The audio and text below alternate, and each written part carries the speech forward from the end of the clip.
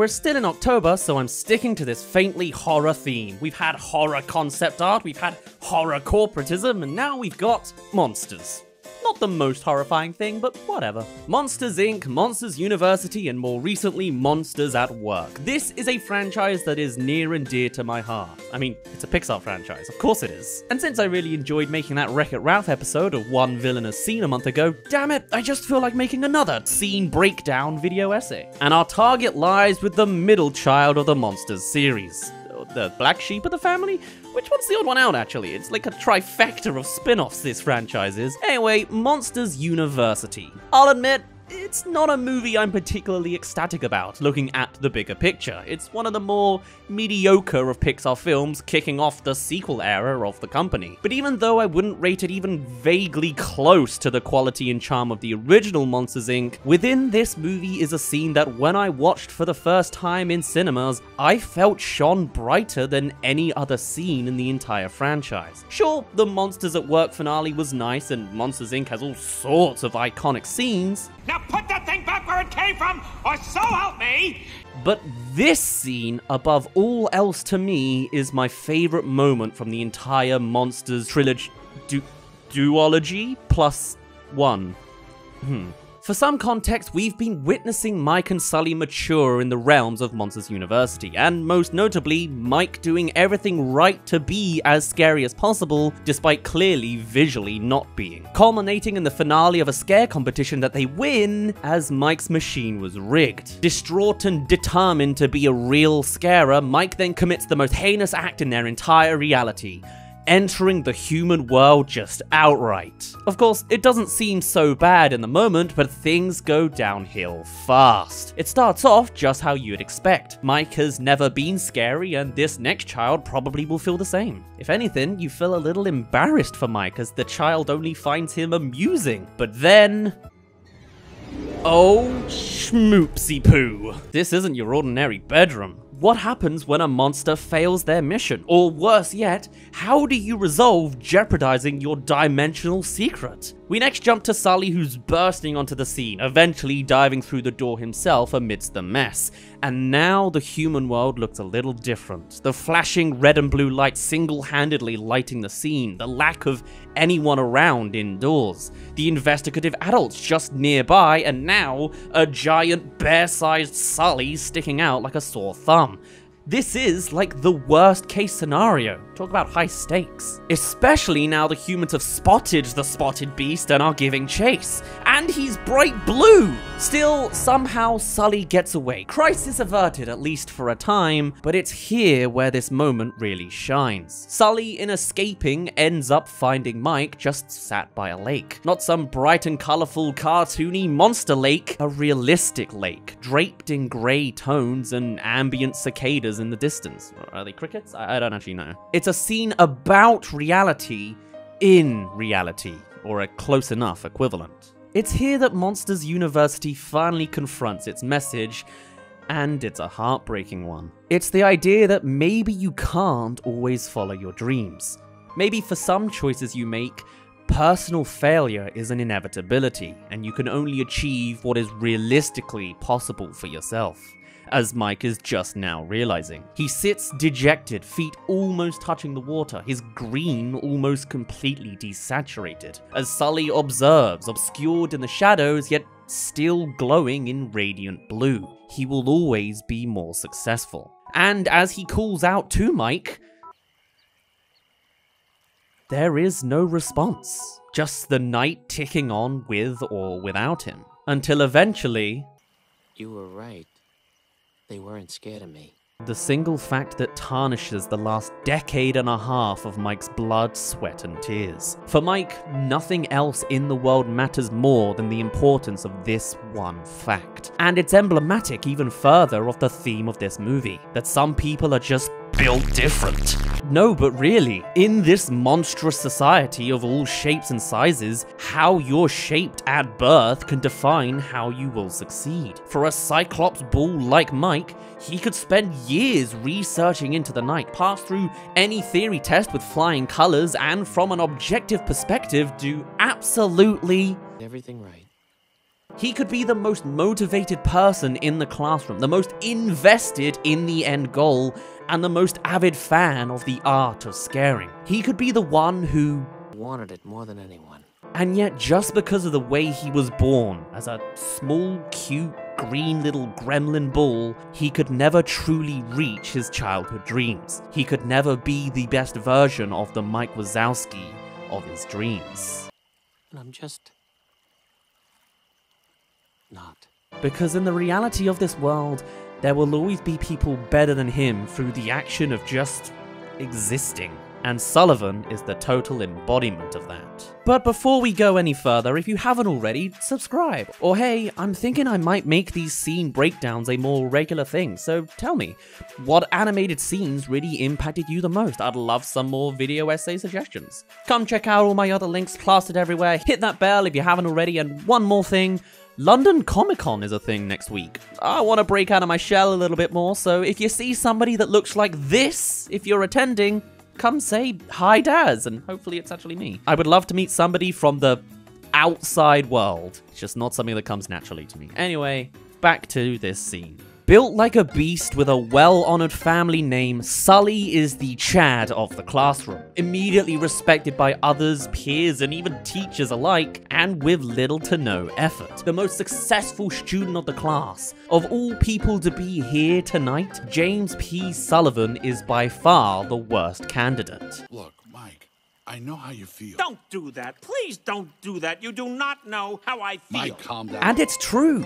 Throughout the events of this film, Sully has done next to nothing to earn the respect of the people around him. He's been idolized at almost every step for nothing more than being the son of the right monster with the right physique to boot. Monsters like you have everything. You don't have to be good. You can mess up over and over again, and the whole world loves you. This is the cruel reality of the monster's society, and it's the same of our own. Some people have to fight tooth and nail for an ounce of respect, whilst others are granted it upon arrival, and that is a hard pill to swallow.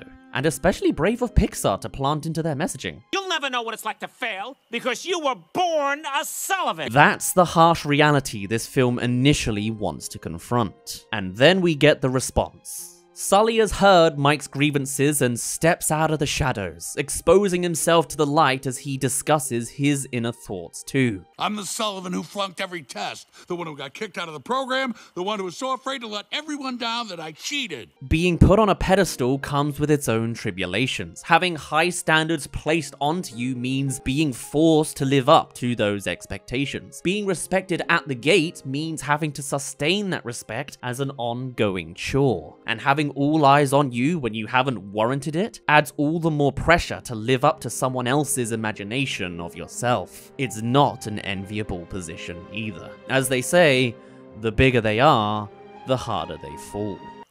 Mike, I'll never know how you feel. But you're not the only failure here. How come you never told me that before? Because we weren't friends before. So what's the solution here? Where do we go from this point? Congrats on your friendship. Now go get an unappreciated retail job? Well, first, those high stakes have returned. It's time to just get out of here. But this isn't just your padded out chase sequence. It is the response this movie has to its established conundrum. Since Mike was born as the small, ignorable jawbreaker, he's barely noticeable by the pursuing humans. It's Sully that has to take all the brunt of that drama. Being a blue bear has its downsides, and the stakes are naturally heightened on someone born like that. Not to mention, he's just not as agile as the bipedal pinball dude. So when we come to one of those Pokemon cliff edges, you know the ones, Sully is essentially trapped, whilst Mike is unburdened. So, without another thought, the solution is easy, for in this world, whether both like it or not, Sully is the main character, and Mike? Well, perhaps his best position is in the supporting role, as the two do so without a second thought here. But it comes to more than that, as we'll see soon. The two escape back to that cabin in the woods, finally ready to return to the monster's world, only for... No! Until the authorities arrive, this door stays off. Put that thing back where it came from, or so help me! The true solution hasn't been reached just yet, and only while cornered in a cabin in the woods can Mike truly reach his conclusion. See, through all of his depressing realization, there was one statement Mike made that was incorrect. I could show everybody that Mike Wazowski is something special, and I'm just not. Mike Wazowski might not have been born with the sharpest teeth, or the tallest stature, the greatest roar, or the angriest eyes, but what he didn't have at birth, he made up for every year since, and that was his theory. Being special doesn't come entirely from what you are given, but also from what you can deliver. And though Mike might not be suited to be a scarer, what Mike does have in droves is the ability to be a great manager. One of the best. There is still a place for him within the scare energy industry. Even if it's not exactly as he envisioned, he can still be a vitally intertwined part of it. And so this final act all comes down to one final task: to scare the humans, the real, adult humans, the toughest judges this world can offer, using a series of perfect theoretical techniques: scratches on the walls, slamming doors, paranormal illusions, paranoia triggers, and of course, the disarmament of their defenses. This final sequence is the embodiment of everything Mike can contribute to his craft and the culmination of the last decade of his work, all to be fit hand in hand with the natural talents of his new official friend to conclude us with one good scare that's been fully orchestrated by Mike alone.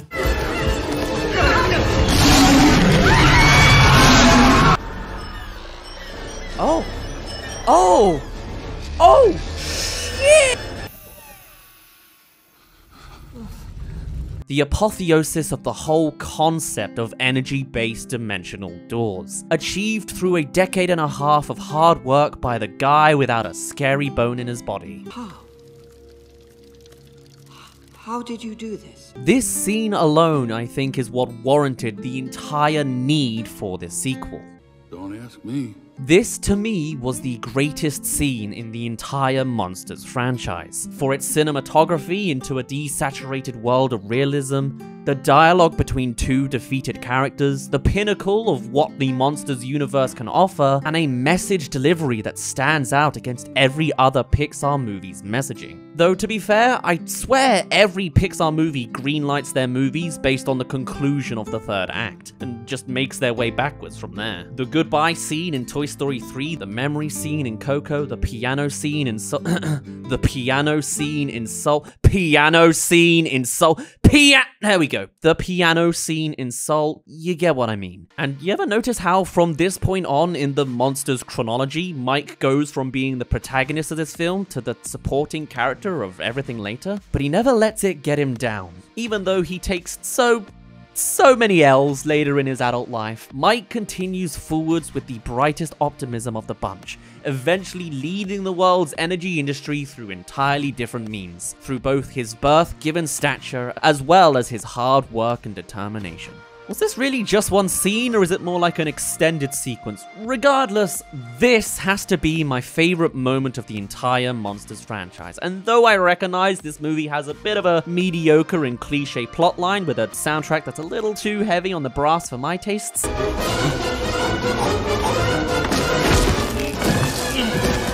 to me, this moment is the Monsters world at its true peak. The finale to Monsters at Work was pretty nice too. For now though, I think I'd best leave things be. Gotta do something truly scary for adult humans, like work out my taxes or something. My name's been Dazz. You didn't really care. Come say hi at London Comic Con maybe? And I'll see you all in a bit.